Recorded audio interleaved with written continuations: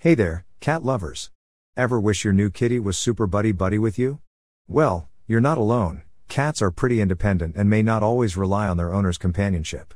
Plus, they're slow to warm up to new faces and don't always go crazy for treats. But no matter your cat's breed or personality, you need to establish that trust between you two for a solid and happy bond. This video will break down some easy ways to build that trust and show you when your cat is really digging you. So, let's dive in.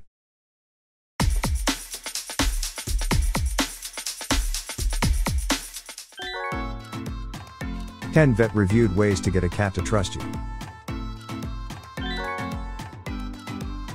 Number 10. Provide a safe space for your cat.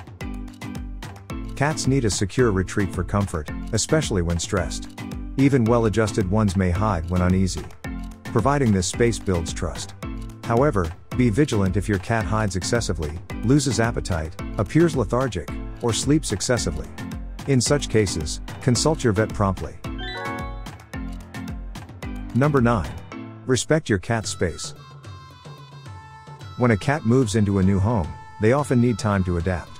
Some may take longer to get used to their surroundings. So, it's advisable to allow them to choose their preferred spots in the house during the adjustment phase. For particularly scared cats, it's essential to continue this approach even after they've become comfortable in their new environment. Number 8. Observe and respect their body language. Keep an eye on your cat's body language to understand how they feel. Look at their posture, eye width, and ear position. If they're relaxed and facing you, they're likely in a good mood. But if they crouch or flick their tail, they might be annoyed. Respect their signals to know how to approach them. Number 7. Allow your cat to come to you. Don't rush your cat into friendship, let them choose when to connect. Cats are experts at observing, so they're learning about you by watching your actions, smells, and sounds. Give them the time to decide if they trust you. While you can encourage interaction, be patient and gentle and respect their boundaries. Number 6. Know your cat's physical contact limits. When figuring out where and how your cat likes to be petted, go slow and steady. Stick to gentle, predictable strokes. If your cat shows signs of getting annoyed during a petting session, like flat ears, tail twitching, or growling, be sure to watch their body language closely. Before we go any further, just don't forget to subscribe to our cute furry channel and smash that notification bell. That way, you won't miss any of the latest updates and videos. Alright, now, let's move on to the next steps to get a cat to trust you. Number 5. Allow your cat to make choices. Cats love calling the shots in their own world. They want to choose when, where, and how they interact, whether it's playtime or finding a cozy spot. Letting them make these choices boosts their confidence and shows you won't push them around. Cats get stressed when they lose control, so giving them this freedom is key. Number 4. Be predictable in your behavior. Avoid startling your furry pal by maintaining a calm and steady demeanor, both in your movements and voice. Don't stomp or make sudden lunges. Consistency is important, even with other pets or children present. Some cats are more sensitive, so predictability is essential to help them feel secure, especially if they tend to be easily startled by sudden actions or noises. Number 3. Establish a reliable routine.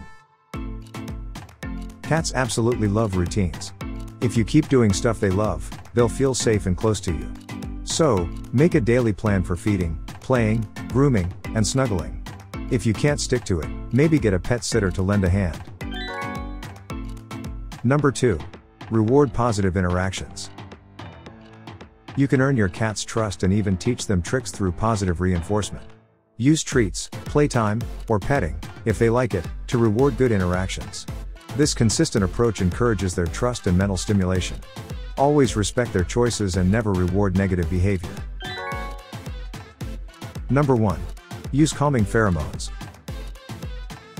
Pheromones are chemical signals that cats naturally produce to communicate. When they rub against you, they release pheromones to signal trust and safety. However, you might want to avoid using pheromones on new kittens as they are more adaptable. Anyway, to build trust and become part of your cat's social circle, use a pheromone diffuser or apply calming pheromones on your skin. And that's all we have for you today.